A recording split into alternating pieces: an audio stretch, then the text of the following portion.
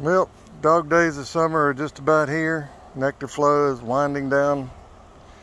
Sumac is about, should be just about started. And mimosa has already started. So that means we're winding down. And for those of us that have people or actually have them in our own yard, crepe myrtles, the pollen explosion is about to begin. So, I'm just going to give you a little tutorial of what I've done with this hive. It's got a pollen trap bottom board on it. I went through and weakened 10 colonies down here in the yard that needed to be weakened. I put all cap brood in that second deep. She's got the bottom deep laid up. I moved the deep with half deep frames that have honey in it that I was trying to get drawn out from my mating nukes up top. So what I'm doing is I'm going to go in every week,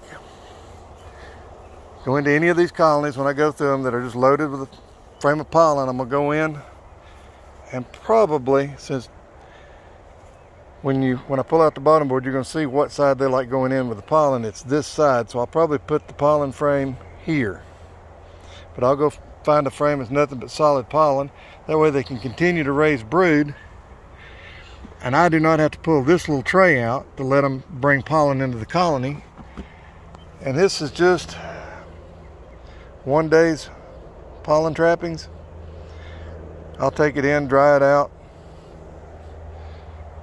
get all the little ants out of it, put it in a quart jar, put it in the freezer, and keep it, because if you keep it in the freezer, it'll last longer. The nutrients will last longer. This is what I pour it into. I'll just pour it into this, set it out. I've heard people baking it in the oven. I don't know why. Just put it in the house. I guess it's get what little bit of moisture in it's out. Well, this time of year the air conditioning's running wide open. It seems to dry it out because I haven't had any molding issues of pollen. I can see which way they're coming in, so I could probably put a little, I might do that, put a little Vaseline around both sides, keep them away from it, be a little easier. Because once I set it in the garage, it'll have to sit there for a day for all the ants to try to find their way home. And then it'll be ant free. But thanks for watching Woolly Bees.